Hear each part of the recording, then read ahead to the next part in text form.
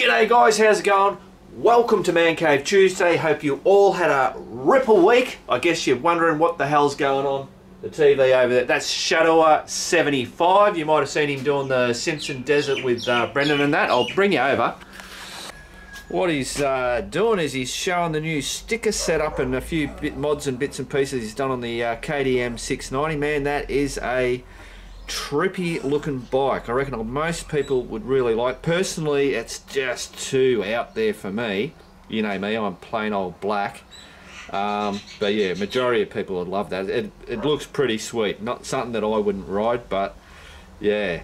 Good on you, Craig. Now, what do we got going on in this video? We fixed Max's head stem nut. Matt's KLR 650 drops around. Of course, we check out what Nay's up to in the woodshop. Sleeping mats. And we even do some BB news and shit. Righto, let's go wherever.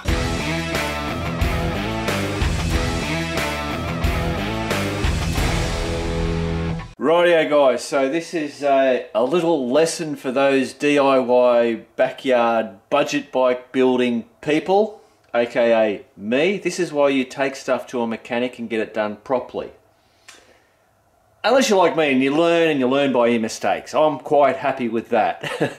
But, so, the problem that I had with Max's head stem, the nut came on the ramble, it came totally lost the whole bloody nut. And the reason for that is because when I put that triple clamp on, I tightened up that nut on the top after already having the forks and all that done up. I should have done the triple clamp bolt nut, tightened that up, then you do the forks and tighten all that up. That's apparently seems to be the problem. We'll find out for sure. Hopefully it doesn't come off after this. So what I've done is I've pulled him all back again. So it was the nut that holds that onto there, that go threads onto there. So while I'm here, I've just gave this I'm not touching it because I've just finally done the final clean on it.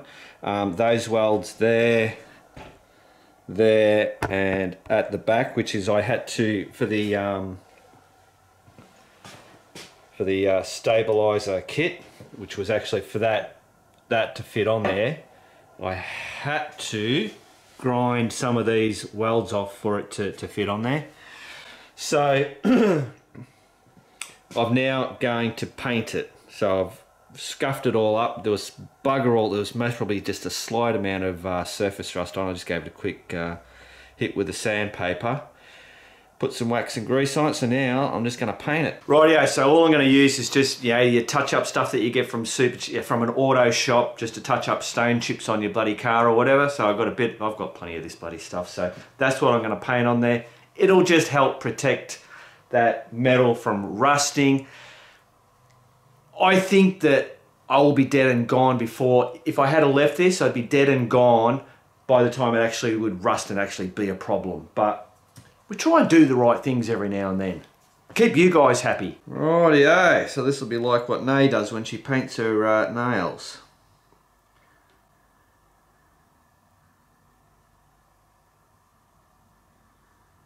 Nice little covering on there. Righto, some on the back here.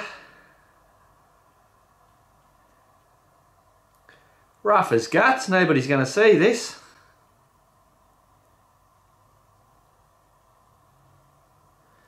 So long as it just covers all that bare metal, that's all we're worried about.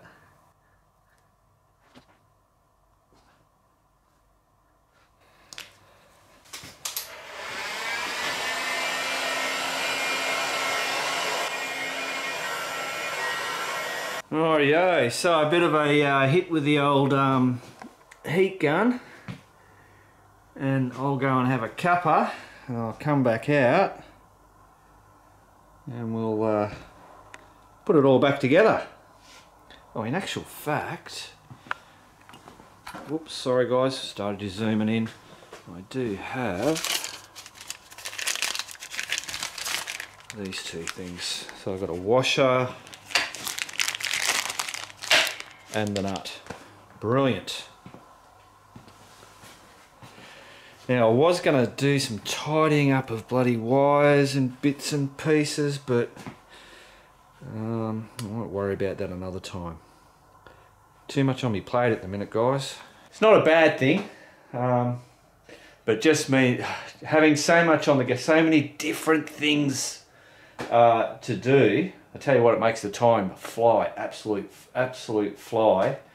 And it's good because I'm never bored. I'm always got bloody stuff to go, but it doesn't allow you time to really, do a really good job on shit. At the end of the day, jobs get done, things work. That's it. They work and I have fun. Rightio guys, so I've had me cuppa. The paint seems to be dry. Dry enough anyway. Righto, so now all I've got to do is put all this back together.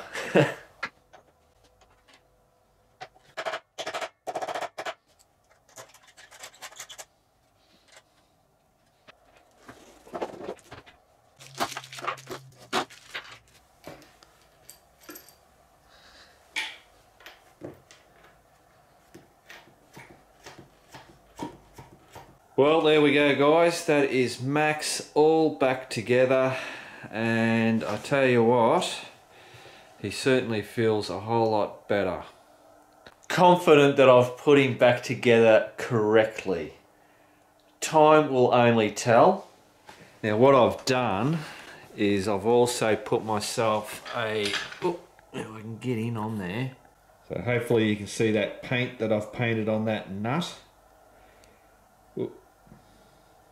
So I'll be able to keep an eye on it just to start with, just to see if it starts to move or not. Give me a heads up. Well, there you go guys, that is a job done. I'm absolutely bloody knackered. What time is it? Bloody hell. 1:25 in the morning. So I think I'm going to go inside, have a cup of tea, sit down and watch a bit of TV with Nay. Actually, Nay did her back this week. And I'll tell you what, it's strange for Nay to actually get sick or have an ailment of any description, but her back went on her.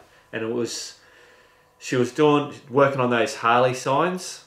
She got up in the morning, she was in a dressing gown, and she just went into that shed and just started doing stuff, and it's all the fine bloody little fine paintbrush. Apparently, 6 hours later she come out of there, she was still in her bloody dressing gown. And that's what ended up doing her back, so she's got to start watching herself as well.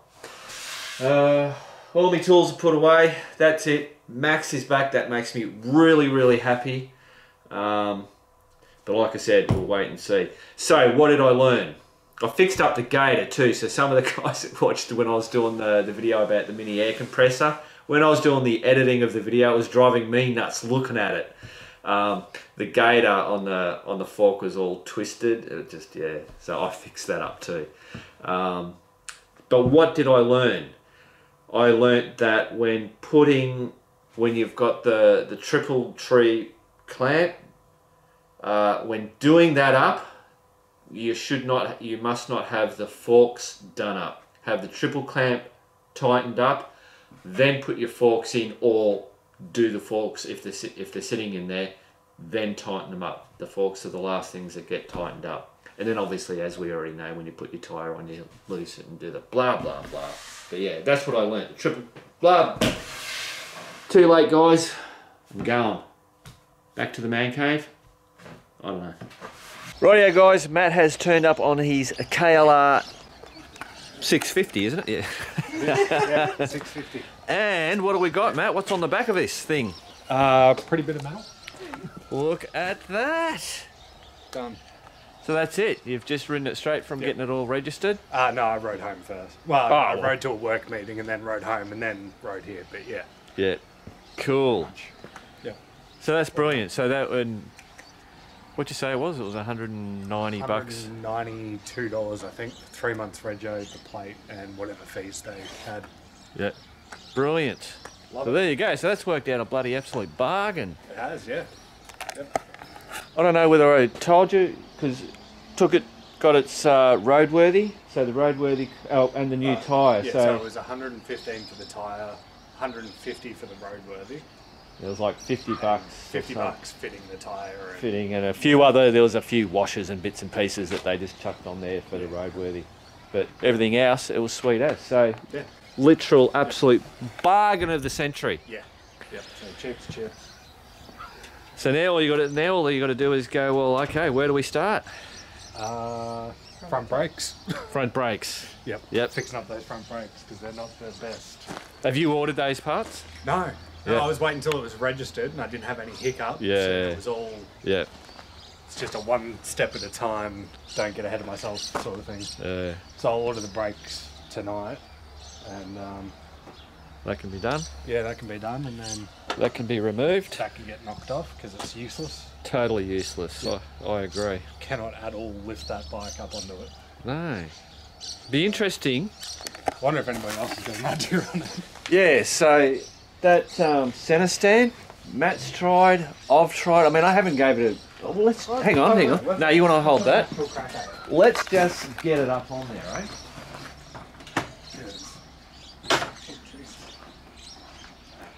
Well, there's your first That's the one. first dilemma, is with that in the way. Yeah. Maybe try it on the concrete as well instead of on.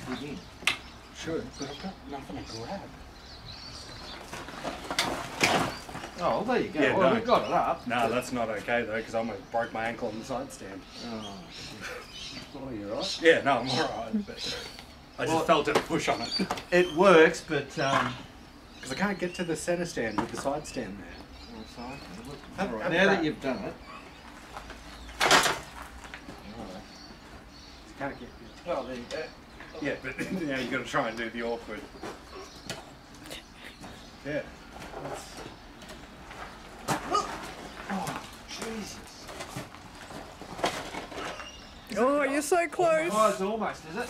Yeah, right, with a bit of a help. Yes. Yeah. That's useless. That's, yeah. Once that gets loaded up with... Yeah. There's no way I'm lifting that on that stand. No.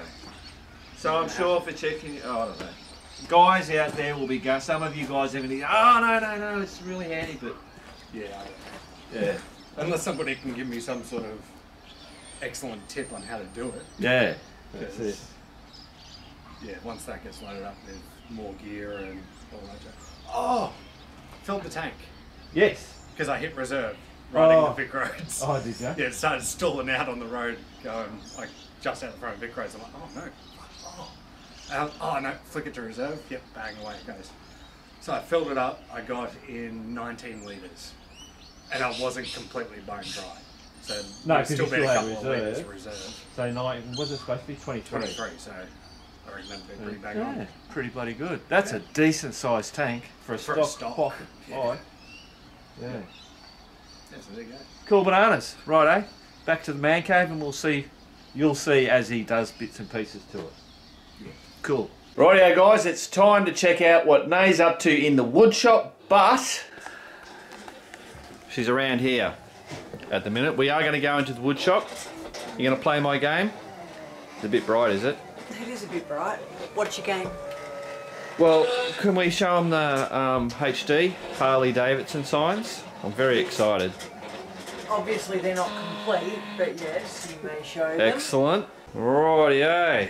Look at these. These, I reckon these are so bloody fantastic. They've come up because obviously when Nay starts to do it, she starts with something and then she's added and then it's bloody and it's not feeling it and there's a whole process to it. Sometimes if you can see a design and you can bloody replicate it and keep it bloody whatever, but then sometimes you'll get custom ones. And she got a Ford sign. Hopefully nobody's listening to this. It's hard to know whether these are presents and people don't know or whatever. But there's a Ford sign and all the different models that someone's got. And having the Ford logo and then these, to make it work on one of these signs is really bloody difficult. And Nay struggles with it, then I have a go at bloody struggles. And then today, Matt was around, and he showed us a sign which was not Ford, it was Falcon, but Nay was able to turn that style of sign. Anyway, sometimes it takes ages, but It's really good when you get on a good design and then you feel happy doing it. So that's what Nay is printing out at the moment, the Ford one. We'll go out into the shed when Nay's finished doing what she's doing. What are you doing, Papa? Hey? She's smothering me. Oh, look. It's Larry. Larry the Chook. So there, that's a Nay tip. That's a mason jar, like a just glass jar, and it's got paint in it. And Nay put the glove over it to seal it. And of course, then I came along and I went, oh my God, I can see something of that. And I just drew some eyes on it. We're a little crazy, aren't we? I'm perfectly sane. Righto, we going out in the shed? Rightio guys, so in the shed, so as you can see down there, Nay is doing more little triumphs, the flat track, because she's getting orders for lots of different things.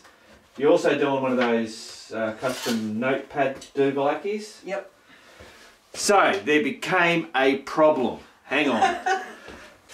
So the problem is there's not enough bloody pallets, or Nay's special pallets, in Bendigo to be able to make all these bloody signs. So I was like scratching our head, searching wood yards and stuff like that. Eventually we found, is that one of those pieces? Is that one of the new ones, that one? That is. That's your practice piece. Yep, so that's what it looks like. So we found at Bunnings that they have, what size is it, Nay?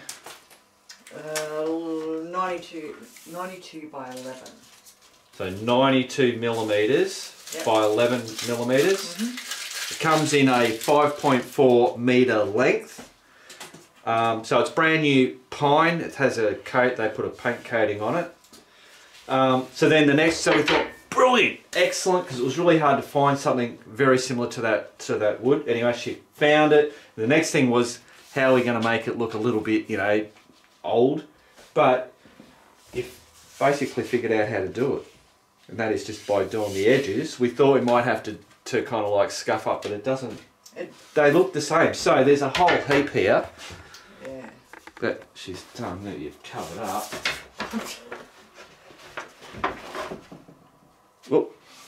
I don't know what I'm doing, guys. But yeah, so there's a whole heap. Big ones, small ones, and they just look like the pallet stuff. Brilliant. So then you're going, but shit, the cost. Because that's what we did. You know, we're getting the wood for free. You base your cost prices on that. Yeah, it's a trick, because you get the free pallet wood, but you use a crap ton of sandpaper and all of that to get it to look.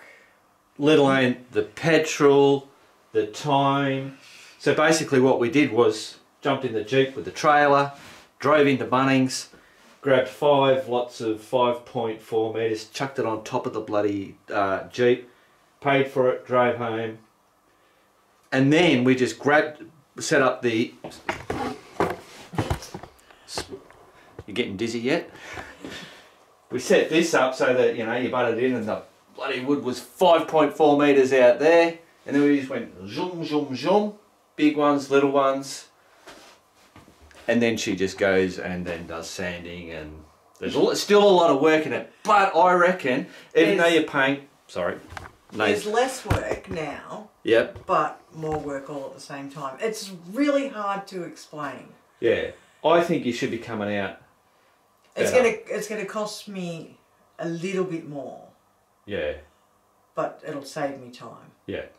And she's still keeping the price the same. Oh yeah, prices don't change. That's not their fault, that's mine. That's choice. it. Jeez, I'm all over the joint. so correct me if I'm wrong. Because I know if you want a custom sign or something like that, don't contact me. You can if you want, because people send me an email, and all I do is reply to them going, yep, no worries, I'll forward it to Nay. Go to Nay's website. Here's the website thing. I'll put a link in the description. Just contact Nay directly, and she'll tell you whatever. But all the big signs like that are $90, and that's shipped anywhere in Australia.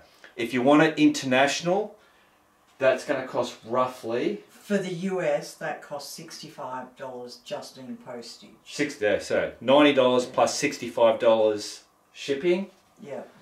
And that one's 25. Is that right? 35 shipping. 35, yeah. But if you get, say, 2 big signs, it's only an extra $10. Because you had someone do that. Yeah, Yeah. So yeah. I mean, there's nothing I can do about that. It actually cost me just a little bit more than the 65. Yeah. 67 something, 68. Yeah. So I've set it at the 65 and then, yeah. Cool. So So for the international guys want to know, that's going to be your rough guide is $65 just to ship it, $35 for a little one. Yeah. On top of the price. So $90 for a big sign, $60 for the small. Cool. And if you want to get one done, so that, can we see? They'll have to wait a while. Yeah, I'm going to make up, I've just cleared a spot on here. I'm going to set up a board on here, much like my shit to get done thing that I have. And I'm going to write the names and the signs that are being done, so that it'll help me. It may help you. It's all about me. It'll help me for the video showing what's coming up and what's going on. I don't know. Can you see? That's the Ford. Oh, can you see the Ford? You might be able to, you'll see it next week anyway. This is really cool. They're all really cool. And that one, you didn't tell them what the other one was. What was the other one? That one there. Oh, have you got, is that the Mack truck? No, that's not Mack truck. She's doing a Mack truck. I'm not doing a Mack truck, I'm doing a Mack truck sign. Mack truck sign. And, oh, so this is the Mazda RX-7, which is on the Japanese rising sun flag. So you'll see that one next week as well. I don't think they can see anything other than black. Yeah, okay.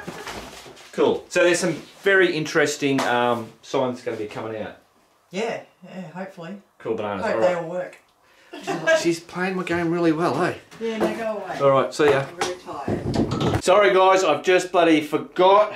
He's already starting to peel off the rising sun Mazda RX-7. Shut up, Mark. Alright, so here's a photo that Stephen, the rising sun Suzuki next to the, as you can see, next to the Triumph one. And also Wayne, who did the hairdresser one for Beck, his missus, for her hair salon. So this is her opening up the present, getting it and hanging it up. Bloody ripper. That looks great. Right, guys, I've just been doing the editing of the Nays Woodshop. Another thought with the whole, with buying the wood for Monet to make those signs, another bonus is that we won't get all the byproducts. So with the pallets, when we rip them apart, there's a lot of wood that's left over that's not used. So I chop it all up and then we use that for burning in the man cave, which is good. But it also, you get pretty excess amounts of it. Especially with her doing the amount that she's doing now. The other thing that I wanted to touch on, because I was watching, I'm saying all these bloody prices, and they're Australian dollars. Now, I don't know whether all Americans understand, and I don't mean to be sounding rude in that sense, understand how, if you're in America, chances are that you've never had to buy something from another country because you've got everything over there. It's us Australians, we want floorboards for our Boulevard C50. Likely chances are we're going to have to get it from America because we don't have them here. They're not stocking them here. We have to buy them in America, or whatever it is. A lot of the times we can't buy it here. And we have to get it from America. So what happens there? So we know how that works because we're dealing with that all the time. We try and avoid buying stuff from the UK because the UK dollar is even stronger than the US dollar. So that means it costs us even more again. And why I'm saying this, me and Nay watched a documentary, the ZZ Top documentary. And it was really interesting because Now this is obviously going back in the day. I don't know whether it's still the same now, but there was a mention there about, because they're Texans, so you see these tops from Texas, and when they were doing their stuff and they were going out into other states, people didn't know who these people were and what they're from Texas. What's Texas? And that was really like, I went, what? And they said that, I might have this wrong, but Americans learn their state history before their country history. Here in Australia, we have a very, compared to other countries, we have a very short history. Whereas America and UK and all those other ones, your history is just so long, there's so much that you can learn. So in Australia, we're taught our history, but we're also taught all the other countries. So I think we're very well versed in outside of Australia. We get taught a lot of that stuff, whereas Americans, I think, are just taught what's in America, not the outside. I might have that wrong, I don't know, but I thought I'd just touch on this. I'm bloody rambling. I feel like I'm rambling. So what you can do, if you don't know how this bloody stuff works, I've got this thing screen running. So you can go to Google, you type in currency converter, and this little page comes up. So you can see here that $1 Australian is actually, for us to buy an Australian dollar, it would cost us $1.54 Australian dollars.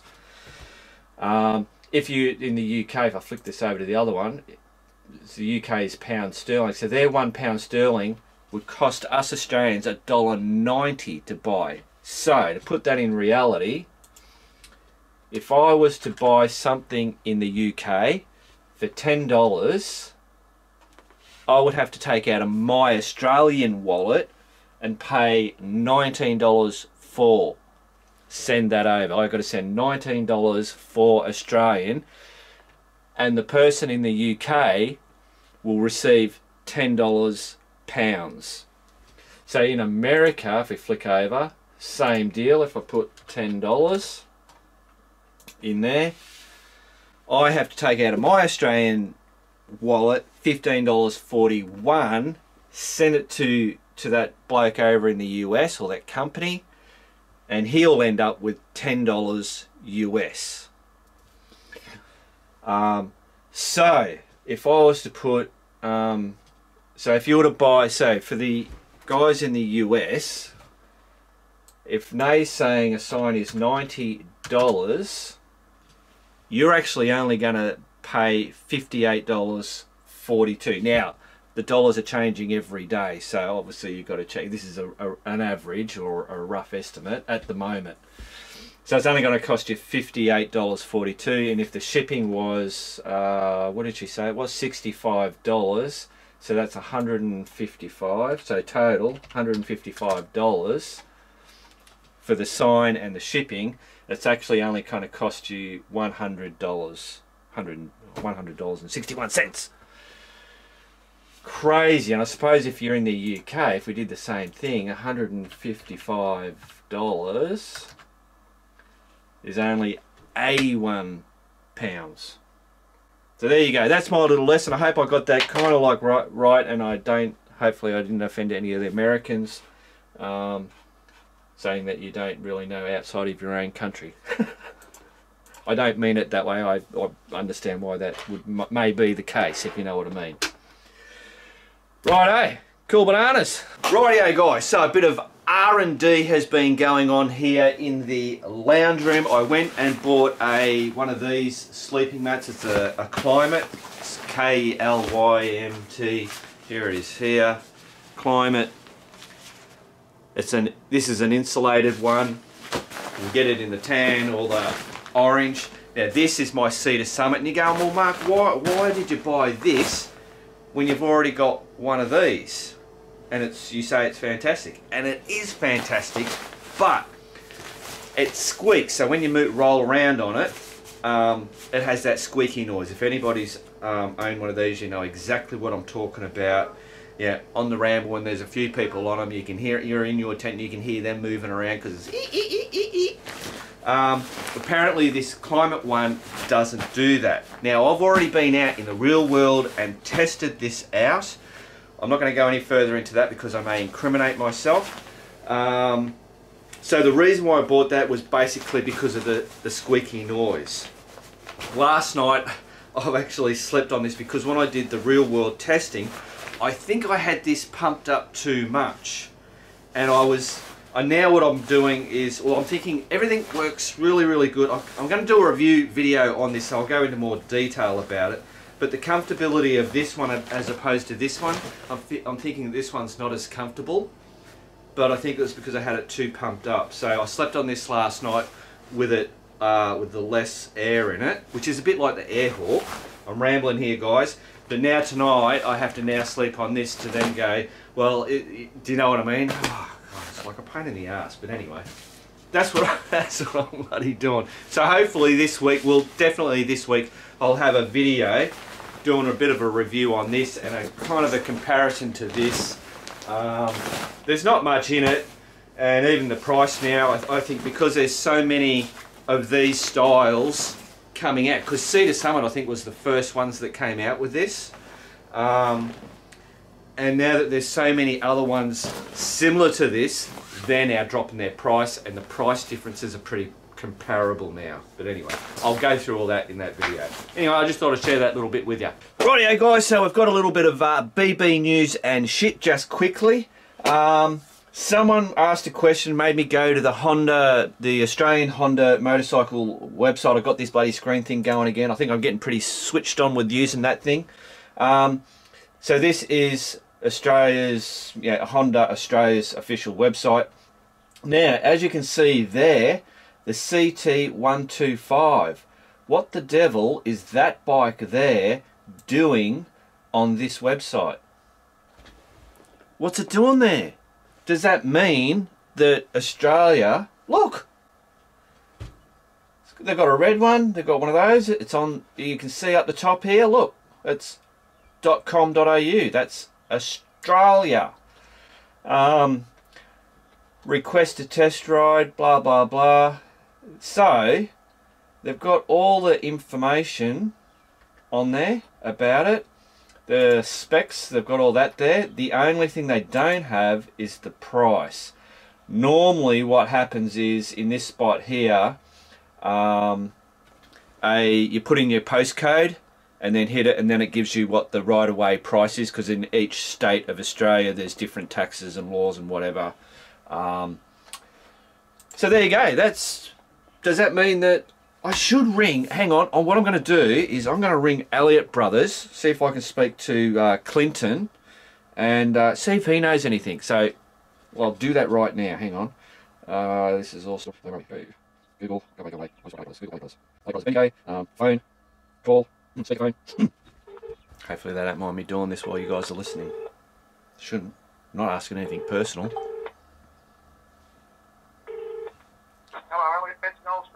Yeah, g'day Noel, it's Mark from Biker Bits. How are you, mate? Good, Mark. That's good. A shot. Is Clinton about? Yeah, he's just on a phone call, mate. Alright, you might know the answer to this. The Honda CT125 that Japan's brought out, I see it's on the Australian Honda website, but there's no price. Is it coming to Australia? Jesus, I haven't heard anything about it, but that's a... Yeah, I went to the Honda website just for something else, and then I noticed that they had that little Honda, that new, you know the bike I'm talking about? Well, if it's a CT, no, I don't. I know XR and that, but... Well, what they've done, all they've done is they've updated the CT110, you know, the postie bike that we know, and it's got disc brakes and ABS, and they've just jazzed it up, but it still looks exactly the same. Oh, yes, I do. I have seen or heard something about that. Yeah. Yeah, so does anybody else there you think might know? I'll see if he's on. Yeah, he's on the bloody phone. That's alright, I'll just ring back in a minute. Sorry, matey, I'm sorry. No, that's alright, Noel. Alright, appreciate that. Good on you. Okay, see ya. Thank you, bye-bye. Right, so what I'll do now, guys, is I'm going to put up here that I've spoke to Clinton, and now it's telling you what the hell he told me. So there you go. Now, in other news, there is an absolute brilliant motorcycle. Let's come over to the screen and check this bike out. Nay actually showed me this. She's seen it on Instagram. Look at that. Would you look at that? So basically, this guy has built a motorcycle using a Volkswagen, the front fender. It's just cool as shit. So what I'm going to do, guys, just so I don't go through all this, is I'll send you, in the description, there will be a link to this article. Look at that. This is the trippy bit. That'll just look so trippy, following this thing along. Crazy. There it is. That's the raw bits. VolksPod. Are people amazing? Love it. Righto, back to the man cave. Right, hang on guys, before we bloody go, I did get on to Clinton from Elliott Brothers. That's the Honda, Kawasaki and chainsaws and all that kind of stuff dealer here in Bendigo. Clinton hadn't heard much, and of course of the thing that we don't mention here on Man Cave Tuesday, reps and all that kind of stuff, is communication hasn't been all that forthcoming and all that kind of bullshit. So what he did was he jumped on his ordering system. The red and the matte alfresco whatever color, they both showed up there. He clicked to order one, and it said sorry, you cannot order it, and he couldn't see any pricing for it. So basically Clinton said it's one of those things where it's just watch this space to see what happens. Who knows? Cool. Well, there you go, guys. That is Man Cave Tuesday done and dusted for another week. Hope you all enjoyed it. So I'll have 2 videos. So the sleeping mat bloody comparison bullshit thing, and I'm also still got, I was supposed to do that last week, the dual sport adventure riding gear, the stuff that I use, and I'll most probably put some of my personal thoughts on, maybe for people getting into it, what you should use. People sometimes go to the extremes, and I think I'd give some of my thoughts on, the whole, you don't have to spend a fortune to start getting into it, all depending on how you're riding, where you're riding, and all those kinds of bits and pieces. I'll try and get that done this week. I will, bloody hell, whatever. Righto. Keep on riding, guys, and if you ain't riding, keep on keeping on.